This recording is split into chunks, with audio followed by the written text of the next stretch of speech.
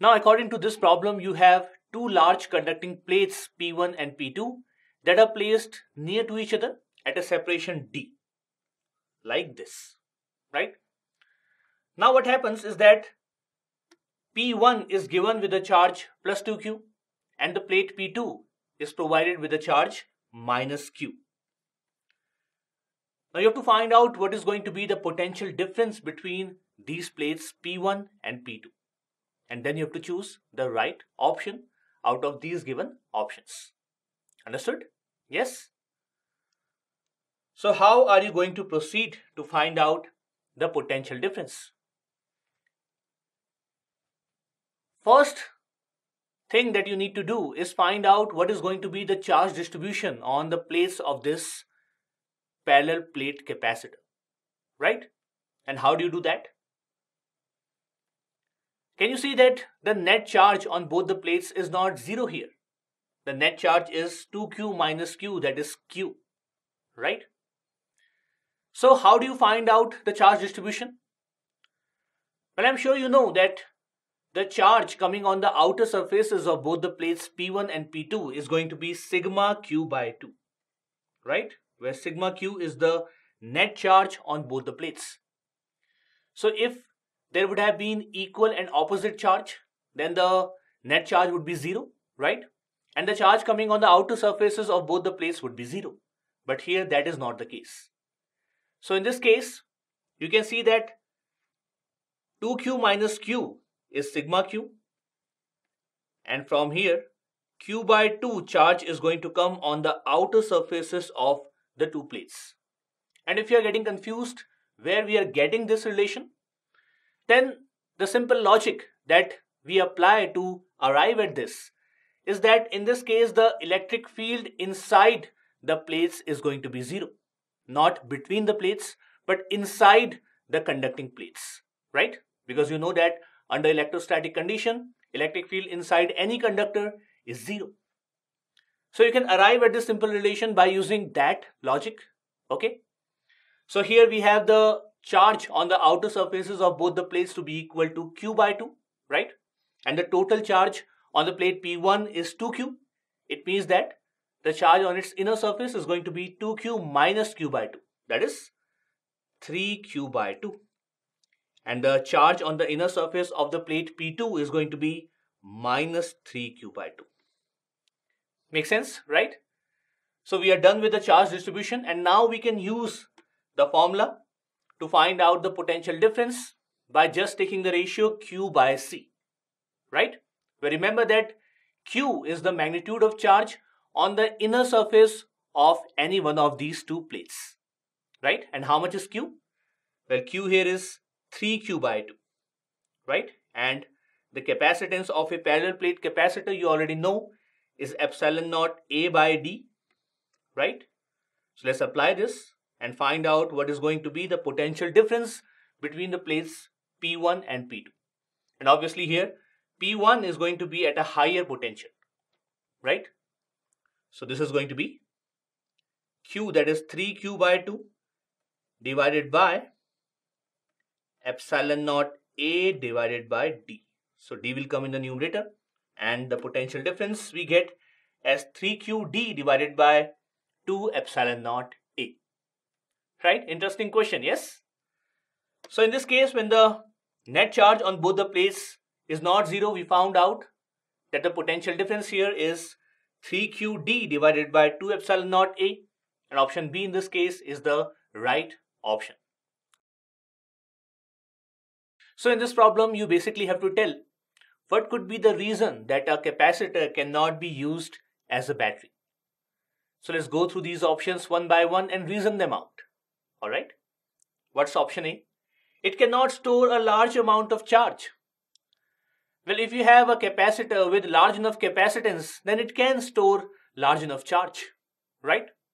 And do remember that battery doesn't store charge. It provides energy to move charges, right? At the expense of chemical energy. So don't get confused. And anyway, we can reason that this statement is not right. Depending upon the capacitance, charge stored can be varied, right?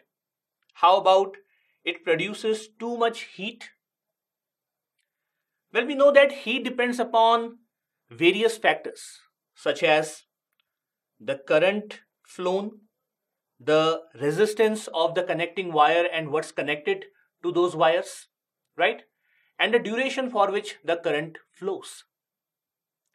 So it's very vague to say that a capacitor always produces too much heat, right? So even this reason is not right. The heat produced depends upon various factors, and you cannot say for sure that using a capacitor is always going to lead for more heat as compared to using a battery, right? And now first let's see the option D. It is very costly as compared to a battery. Well, with the recent developments in the material science and engineering, you can find cheap capacitors in the market as well, right? So although they will have lower capacity, but they are available. So you cannot say for sure even that the capacitors are costly as compared to a battery, right? And now let's come to option C. It gets discharged very rapidly. Well, don't you think that's true?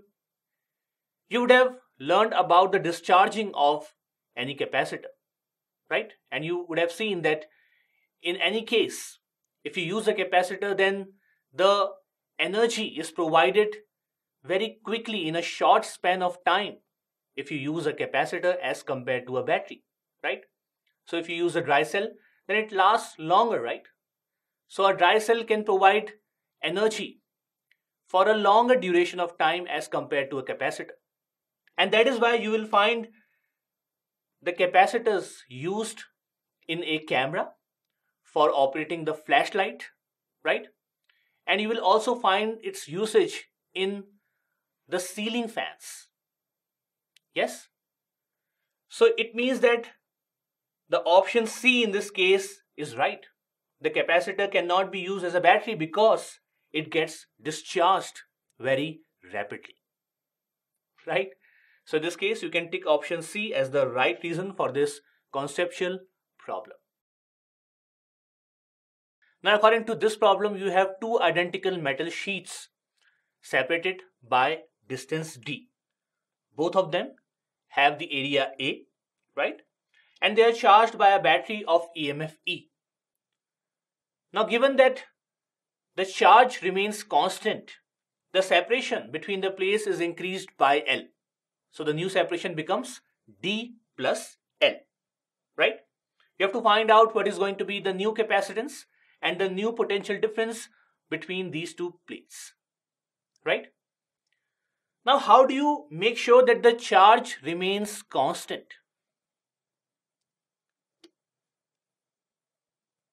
Well, when the capacitor is charged to the potential difference E, then the battery is removed, right? And the handle that is used to increase the separation between the plates is an insulating handle.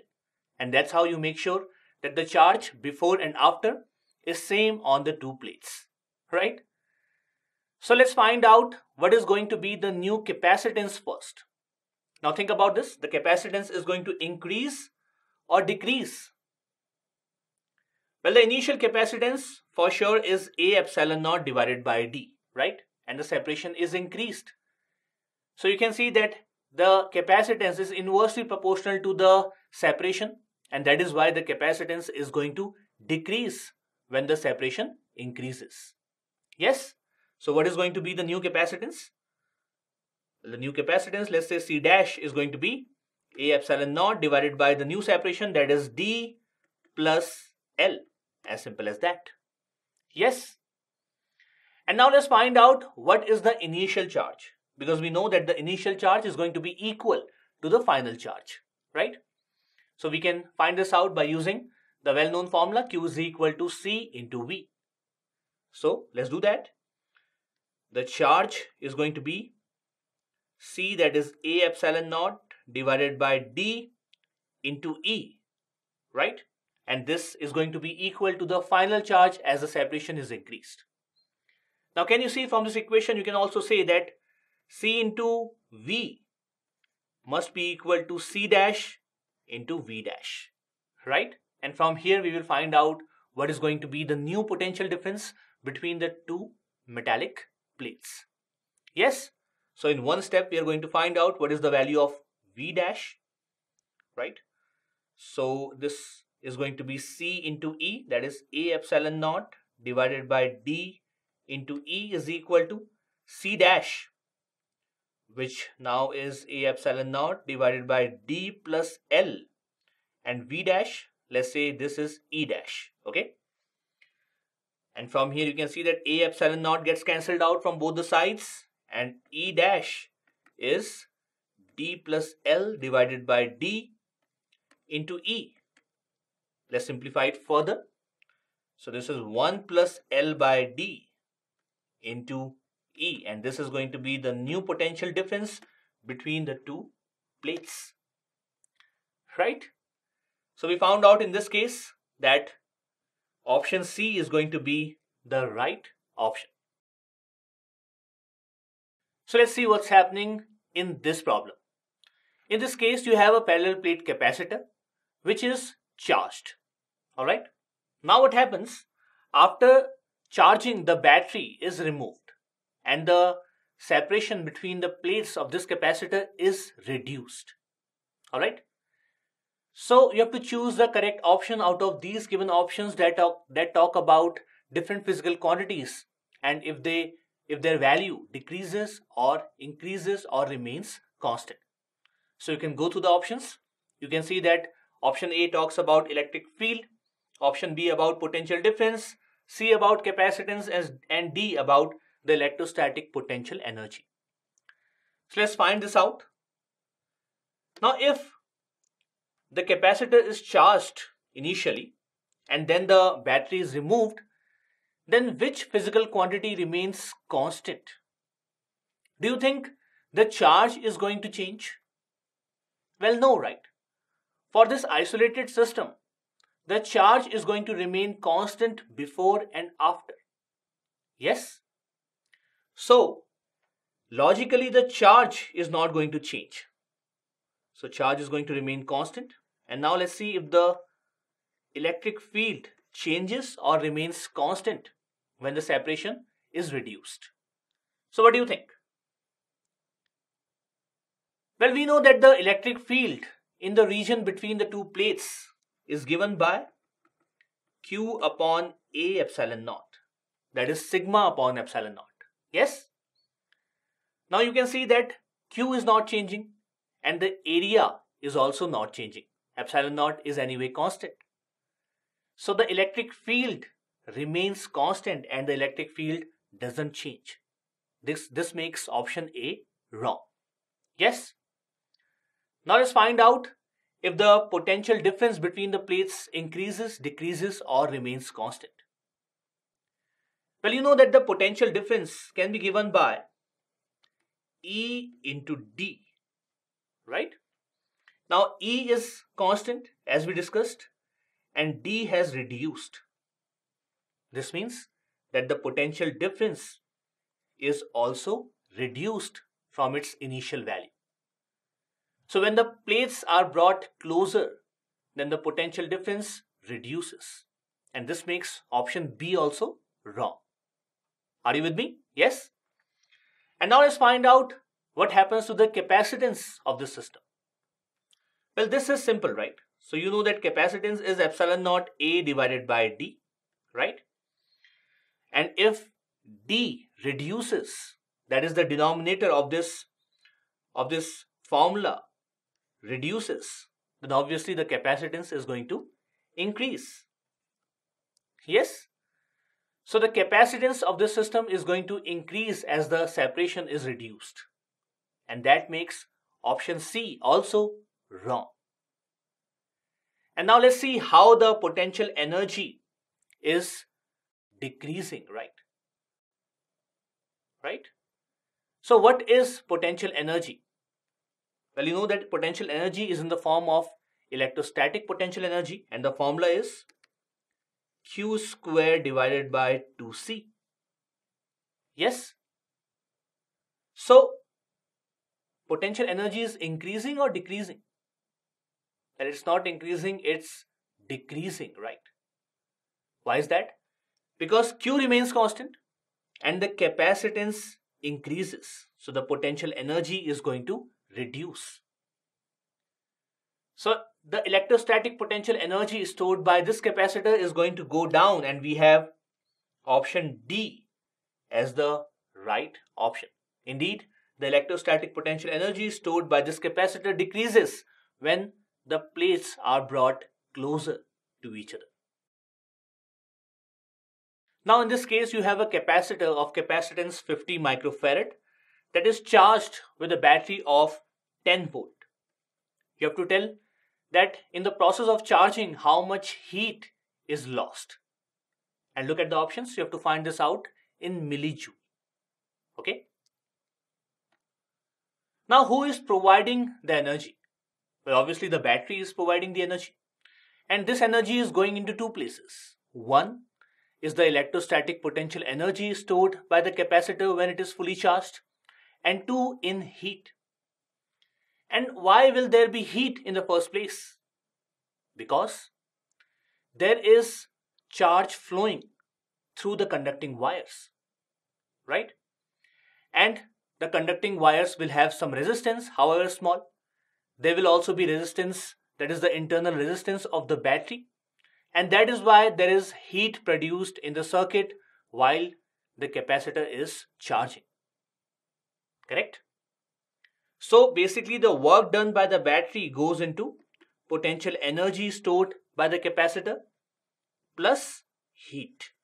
And from here we can see that heat is going to be work done by the battery minus electrostatic potential energy stored by the capacitor. So let's assume the case when the capacitor is fully charged. In that case, there will be some charge, let's say Q on this positive plate and minus Q on the negative plate, right? And the potential difference across the capacitor will be equal to the voltage of the battery, that is 10 volt. Yes? And in the whole process, how much amount of charge flew through the battery? Well, this is equal to Q from the negative terminal to the positive terminal. And that is why the work done by the battery is positive. Yes? Now I'm sure you might know the formula, but let me arrive at the formula so that it is conceptually clear to you. Alright? So how can we arrive at the formula? Well, work done by battery is charge flown through it, that is Q into its potential difference, that is V. So Q into V. And we know Q is also equal to CV, right? So this is CV square. And the potential energy stored by the capacitor is half CV square. This we already know. So from here, the heat dissipated is going to be CV square minus half CV square, that is half CV square. So the amount of energy that is stored by the capacitor, the same amount of energy is dissipated as heat while charging this capacitor, right? So now the final step, let's put the values and find out how much is the value of this heat dissipated. So what do we have? We have the value of capacitance as 50 microfarad, that is 50 into 10 raised to the power minus 6. Yes? And V square is going to be 100. And this is in joules. Once you simplify this, you are going to get the heat as 2.5 millijoule. Right? And this is the same amount of energy stored in the capacitor as well. Yes? So which option is right? Well, option B in this case is going to be the right option.